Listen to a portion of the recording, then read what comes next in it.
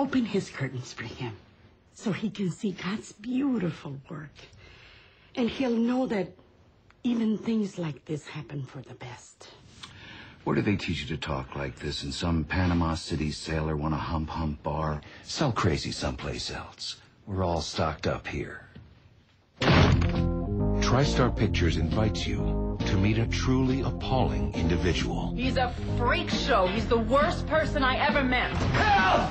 If you want to see me, you will make an appointment. Dr. Green, how can you diagnose someone as an obsessive-compulsive disorder and then act as though I had some choice about barging in? You have messed your last.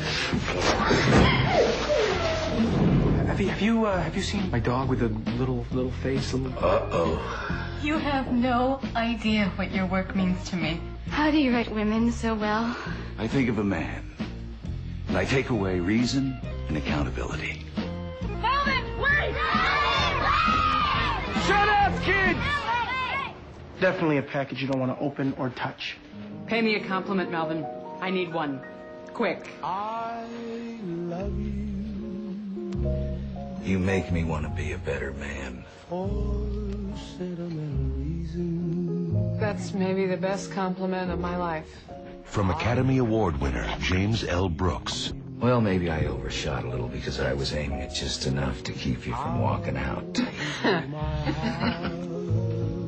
Comes a story about how the people you can't live with Carol the waitress, Simon the fag. become the people you can't live without. We all have these terrible stories to get over, and It's not true. Some of us have great stories, pretty stories that take place at lakes with boats and friends and noodle salad. Just no one in this car. Jack Nicholson, Helen Hunt, Greg Kinnear, and Cuba Gooding Jr. I love you.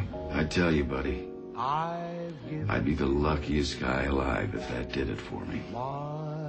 As good as it gets.